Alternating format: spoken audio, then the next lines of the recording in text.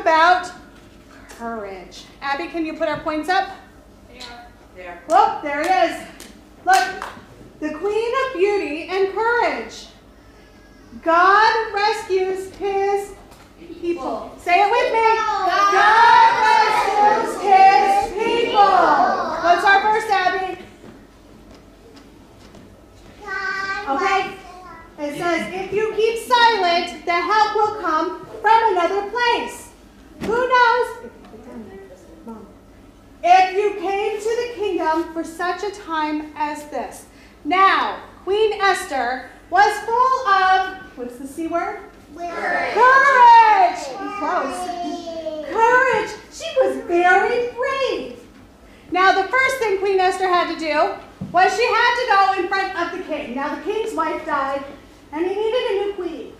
So he made this whole big pageant, and he had to pick a new queen. Well, Esther had to leave her family to go live in the castle. That was her first time that she had a lot of courage. Which of you wants to leave your family to go live in a castle with people you don't know, to follow rules that you've never done? Who wants to do that? Nobody. Not me. It'd be scary, wouldn't it? And then the second thing.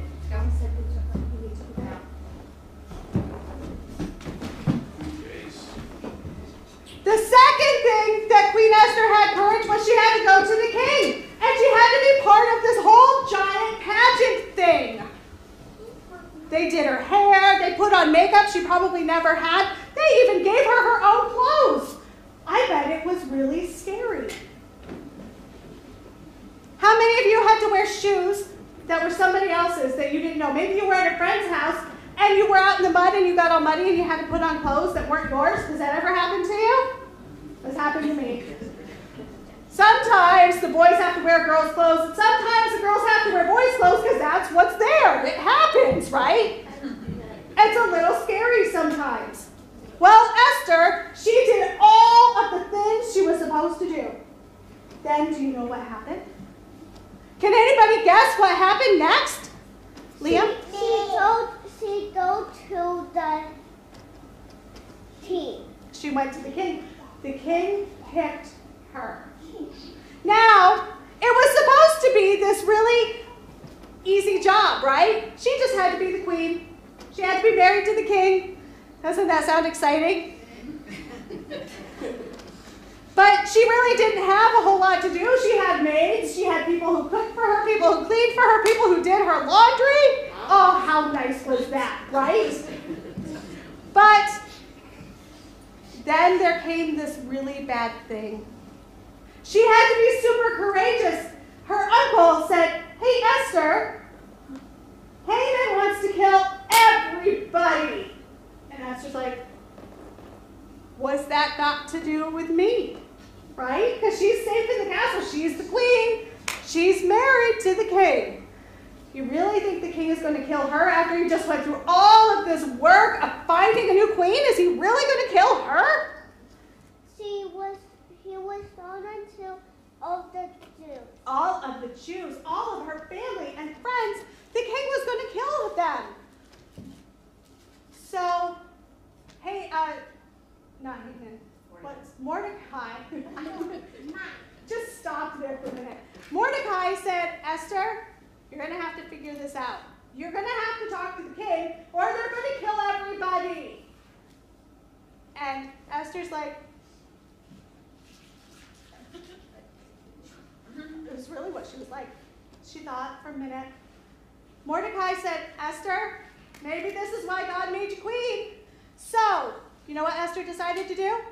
She said to Mordecai, she said, ask everybody to not eat or drink for 3 days and to pray that God gives me favor with the king. Because the king, he could kill her if he wanted to, right? So, they fasted for 3 days. And then Esther invited the king and Haman over for dinner. And then they came for dinner again. And then they came for dinner again. And then Esther was brave. She decided to go up to the king's door. She went. And the king was like,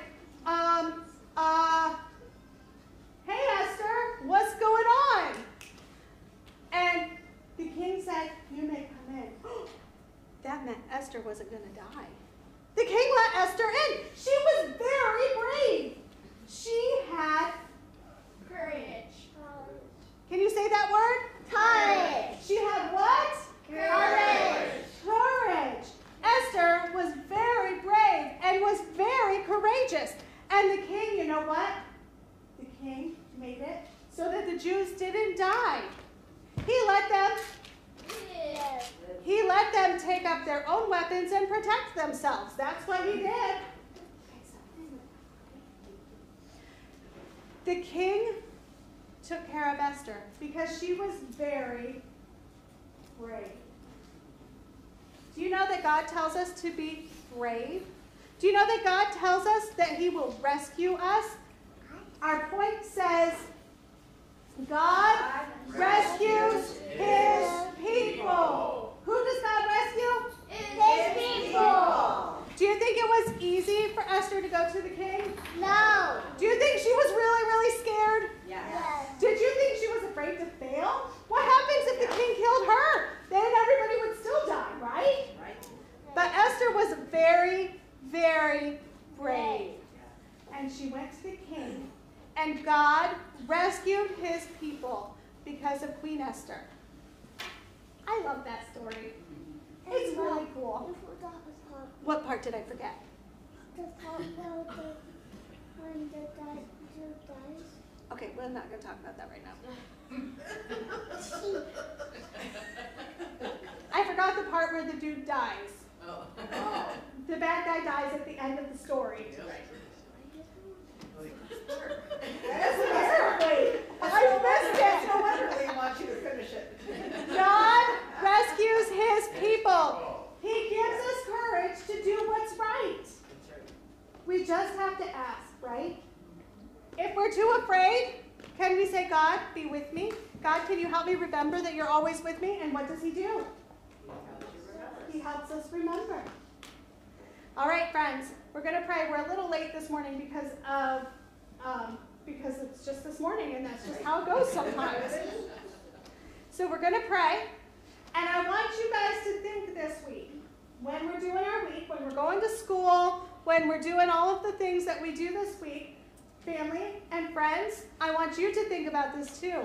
I want you to have courage.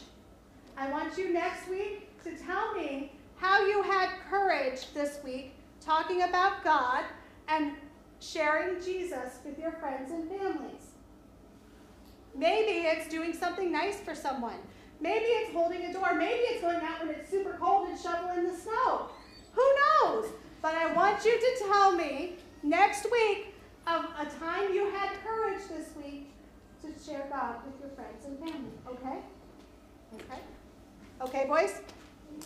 Okay, let's pray.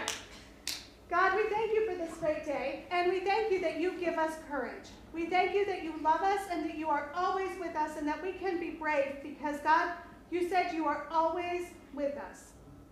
Thank you for the story of Esther. That, God, we don't always understand the places that you take us or the things that you put us through, but, God, you do it for a very special reason.